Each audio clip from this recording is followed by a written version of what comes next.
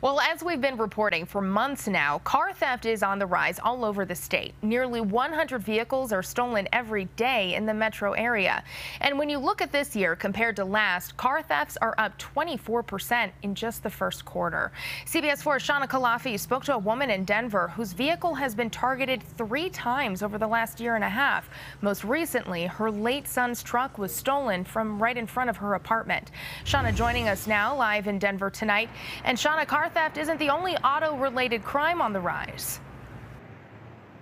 That's right. Catalytic converter thefts that we've been hearing, those are also on the rise. The Colorado Independent Auto Dealers Association says that catalytic converter thefts across the state have risen 5,100% in recent years. And then also because of supply chain issues, the cost of replacing those has quadrupled. So that makes this a much more costly crime for these car owners. They took my son's truck. My memories of my son. First, a broken window, then a stolen catalytic converter, and finally the disappearance of a very special truck overnight Friday. May Rose says car crimes are becoming too common in her southeast Denver neighborhood.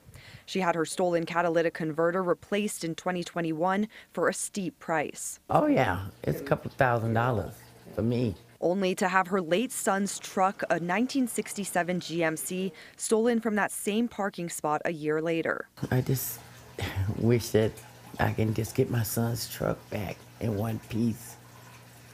It's just an old truck, but it's mine that he gave to me. And she's not the only one this has happened to in that neighborhood.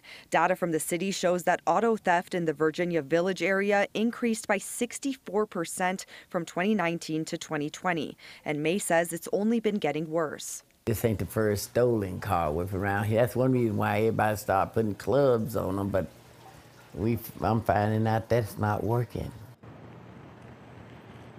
So May is a widow and she's on a fixed income, so these crimes have been especially hard on her.